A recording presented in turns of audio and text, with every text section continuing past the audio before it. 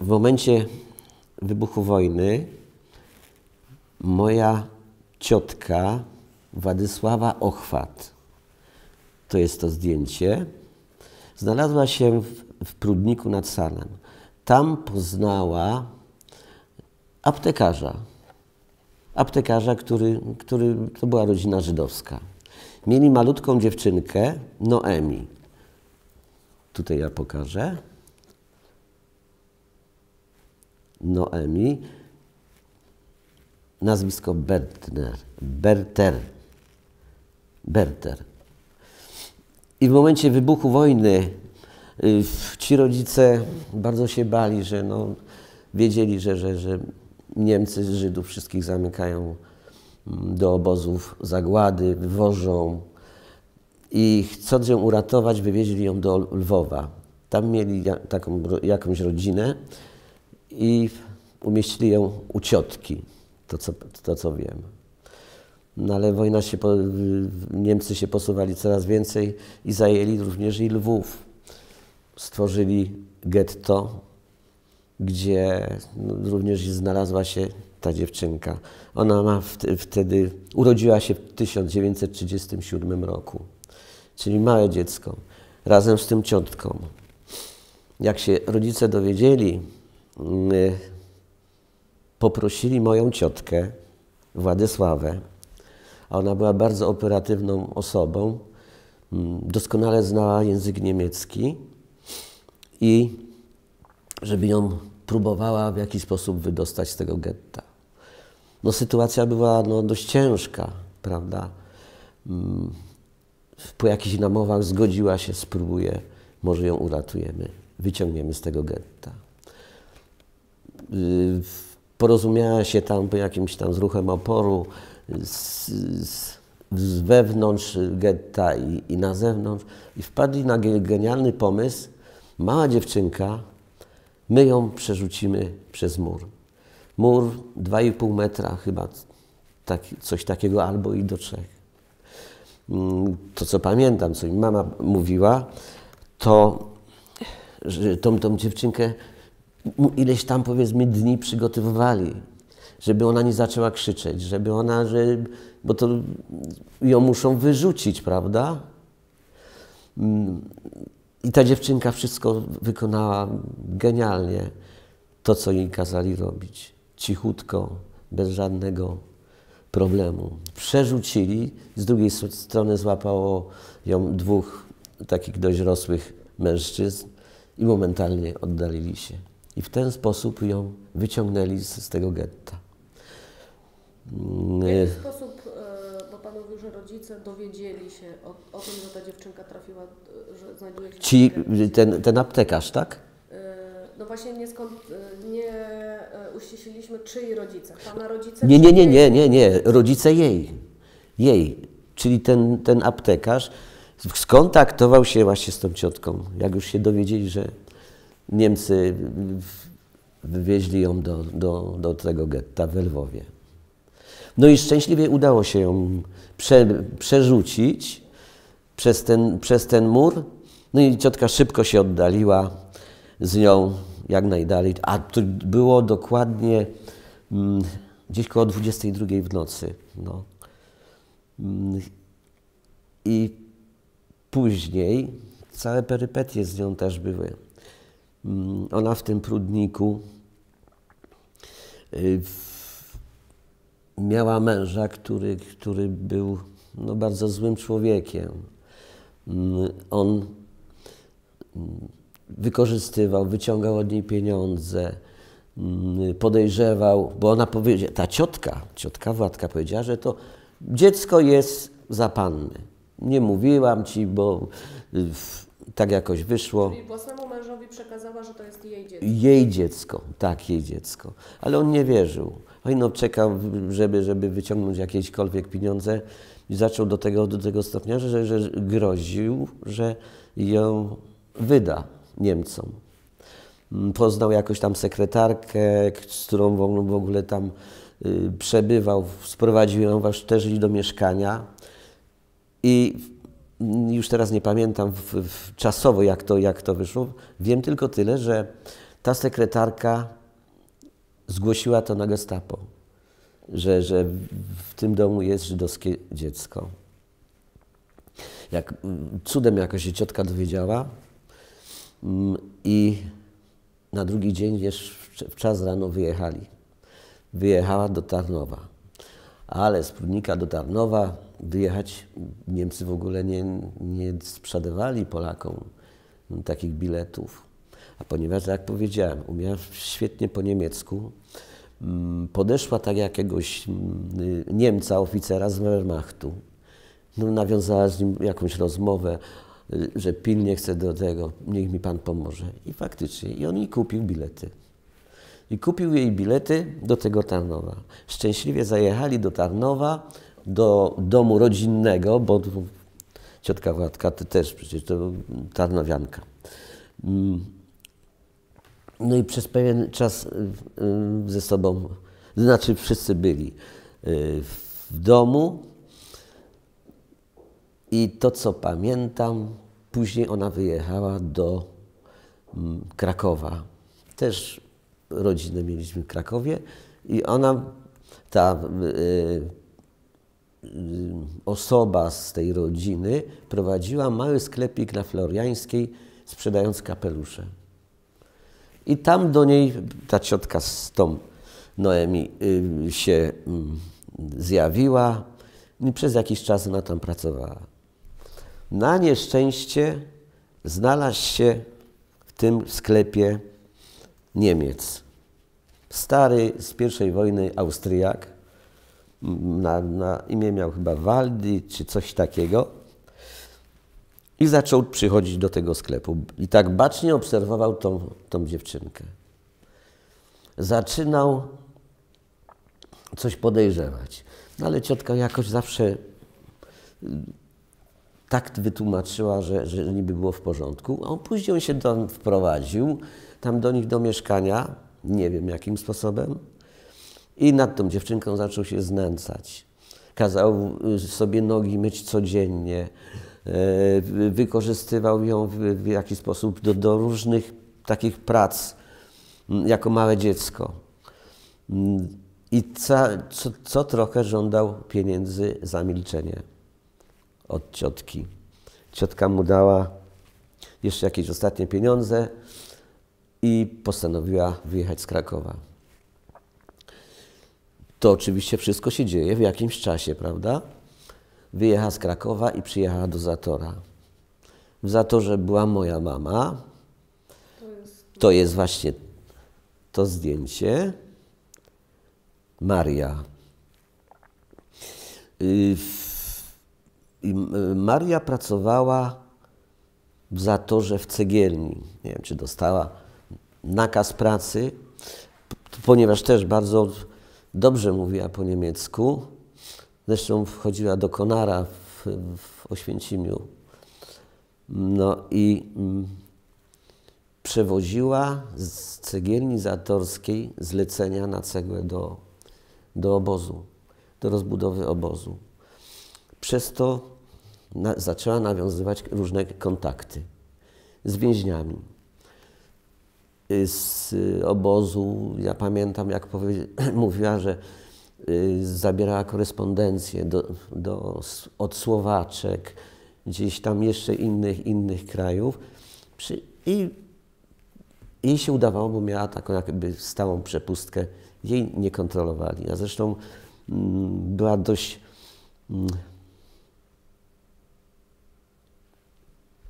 bardzo inteligentną osobą, świetnie mówiąca po niemiecku.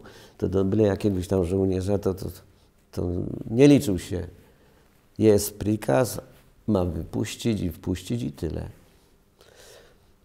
I tak przez pewien czas to robiła. Przywoziła lekarstwa od aptekarza z Zatorskiego, pana Nowaka. On jest tam też opisany w obozie, że przekazywał lekarstwa. Zresztą nie tylko jej, tylko też różnym ludziom. I w tym, jak już kiedyś była w tym obozie, poznała oficera Armii Krajowej Dorosiewicza.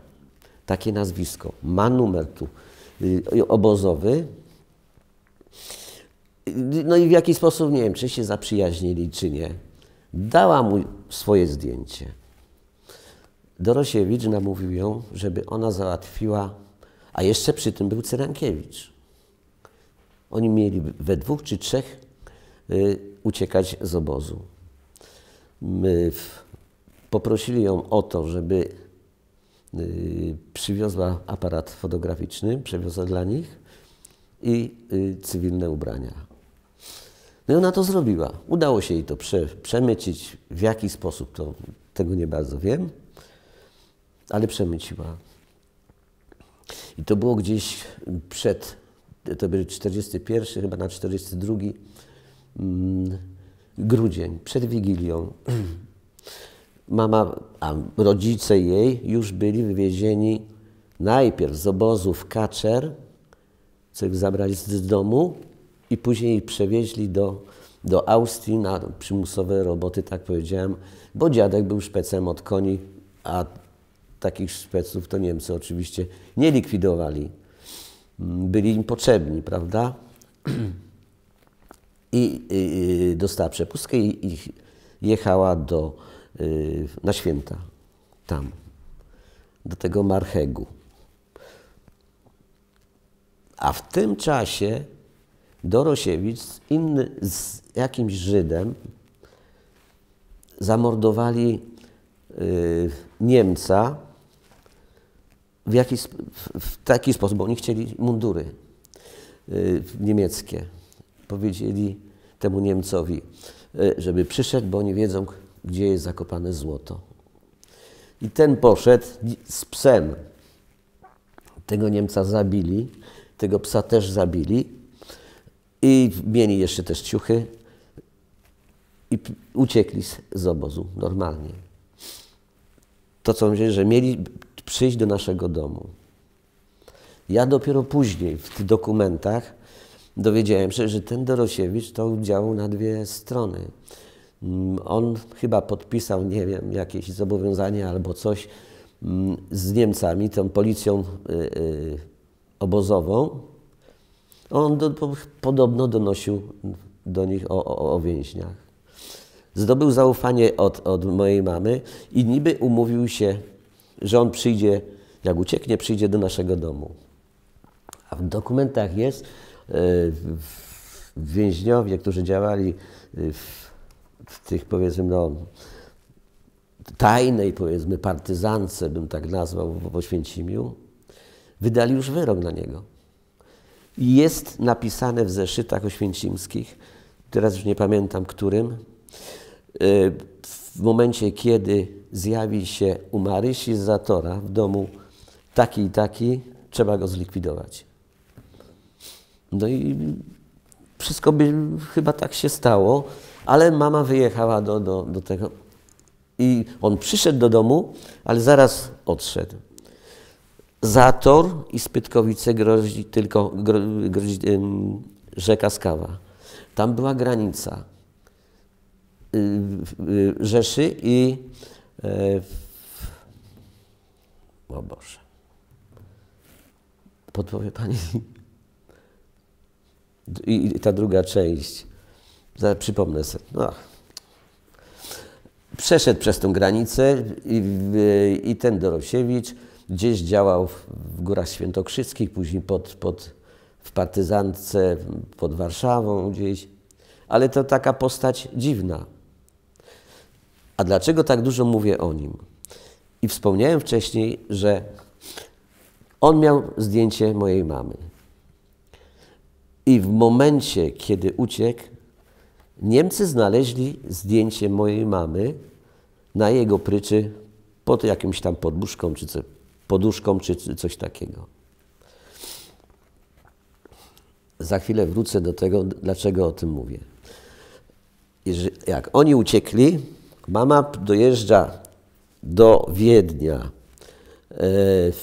ze swoim bratem, tym Józefem, a nie ma go, czy go schowałem. Poszukać? Tak? Tu będzie. Dojeżdża z Noemi, jedzie z nią, z bratem na święta do rodziców. Dostała przepustkę, tak powiedziałem. Czyli Noemi już mieszkała w Zatorze. Tak. I mama ją zabrała. Tu jest. To właśnie do tego momentu jeszcze no. Wrócił. W którym momencie ta ciotka przywiozła Noemi i jak to się stało, że mama się zgodziła, rodzice się zgodzili, żeby ona została u... No nie bardzo było wyjście.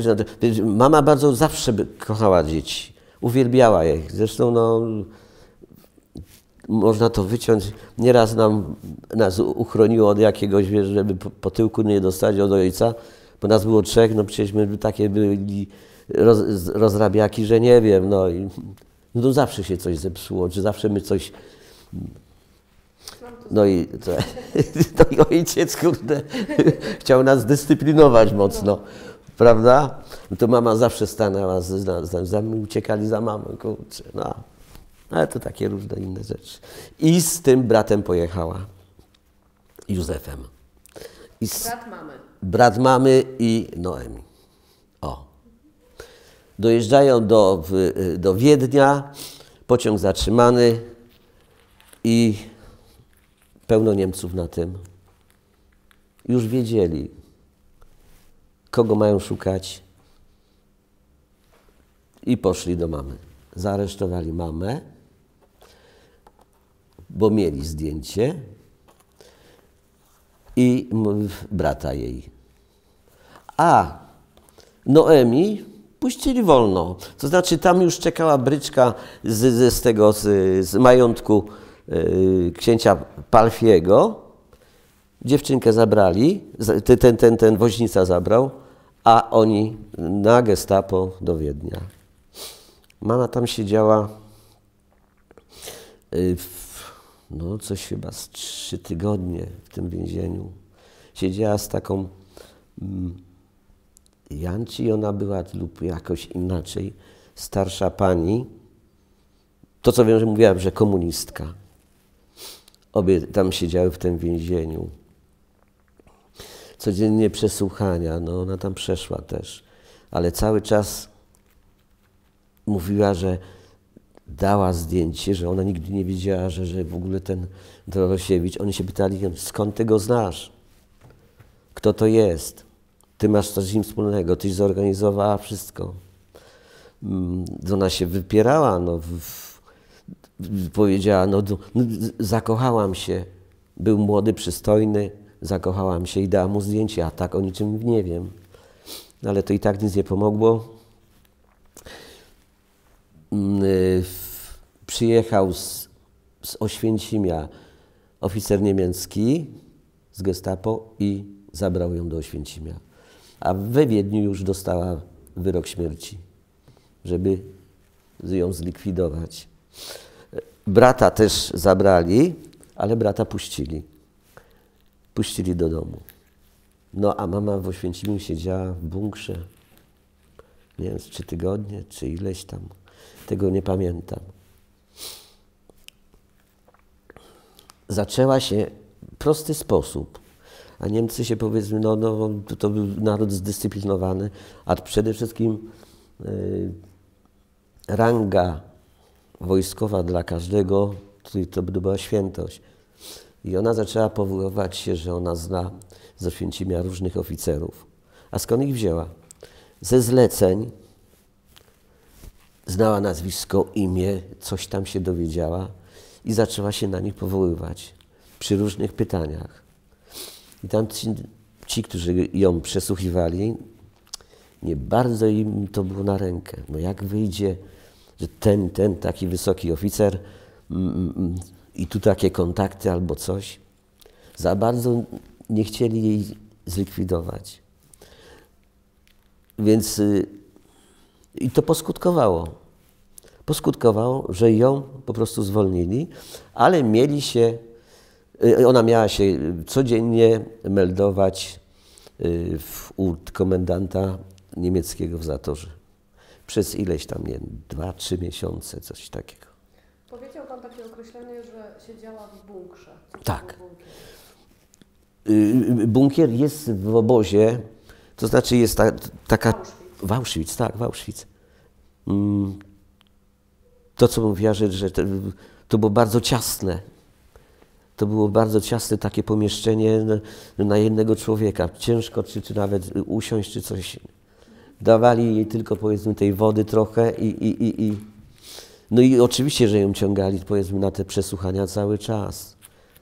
Była tam maltretowana, była bita, no, ale jakoś to, no może i opatrzność, że ją uratowało, bo mnie by tu nie było. Udało jej się wyjść. Udało się jej wyjść, tak.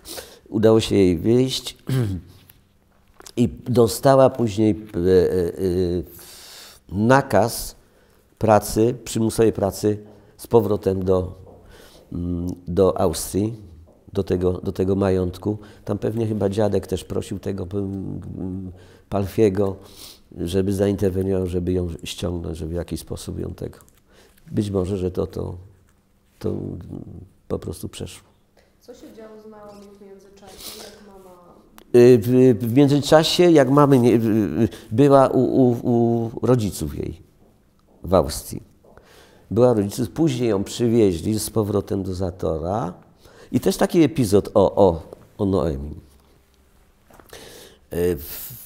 To mi mama opowiadała, pamiętam, że wszedł do naszego domu, do kuchni, stanął w drzwiach ten gestapowiec, Wasylkowski, tak się nazywał.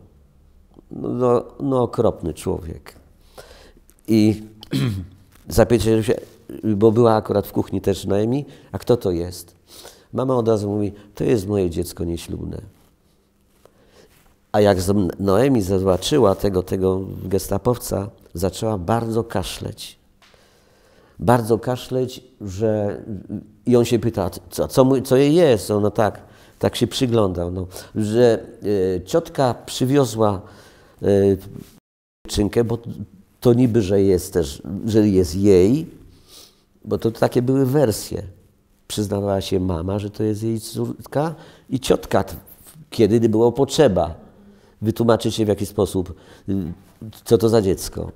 Że jest chora na koklusz i przywiozła ją, żeby zmienić powietrze i tak dalej. Więc ten Szwab, za przeproszeniem, już dał spokój. Ale nieraz jeszcze przychodził do nas. Zwłaszcza, powiedzmy, jak jeszcze dziadek był i babcia w tym, żeby podpisać Volksgliste. Absolutnie nie. Myśmy nie, znaczy dziadkowie nie podpisali, no to przez to ich wywieźli do obozów Kaczer. Kaczer to gdzieś chyba za Zabrzem było taki obóz też ludzi. Z Zatora też tam wywieźli ileś tam osób. No i tyle wiem. A później na przymusowe roboty do Marcheku, do Austrii. Co się z nią stało? Do końca, później do końca wojny już później ona mieszkała u nas i